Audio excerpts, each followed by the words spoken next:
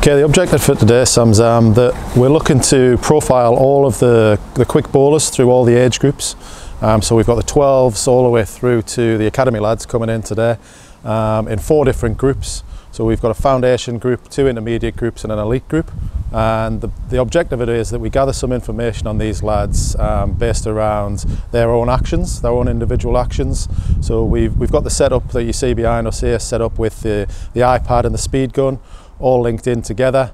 So we take 2 angles from rear and from the open side, and we're just looking at things in their action. So we're looking at speed indicators, what their speeds are. We're looking at action indicators to see whether the action is first and foremost safe, so whether we can make any slight adjustments which will make that safer, and then looking at options for trying to develop their actions to assist their bowling. By gaining that information from sort of grassroots up, it allows us to track that through. So as these lads develop through all the age groups into academy and then beyond, we've got some baseline information. A skills profiling day going on.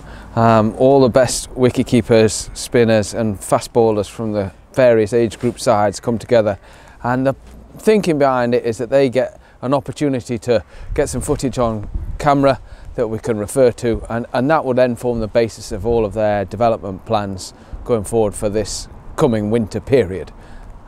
It's an exciting day for them. Great to have so many staff and such fabulous facilities to be able to put this day on. Helps massively from a development point of view, that we can get some real quality footage off run-ups going into the winter, and just gives lads a bit of an opportunity to make some assessments about their game going forward to work on. So we'll start next season we're fit, strong, raring to go, and hopefully as best version of each player as possibly can be.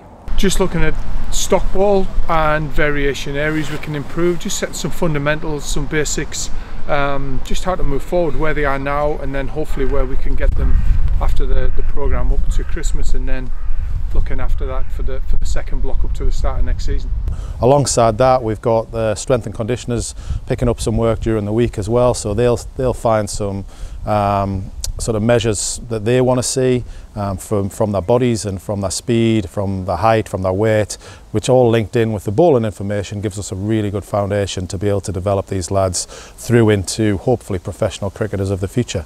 Being able to do it here at Durham School is brilliant. They've allowed us the facility this year to come and do this late on in the year, which is fantastic. Big thanks to them for doing that, and hopefully this is something that we can repeat again in March or April, which this year we couldn't because of COVID, but what it does, it gives us a really good record to take forward for the future.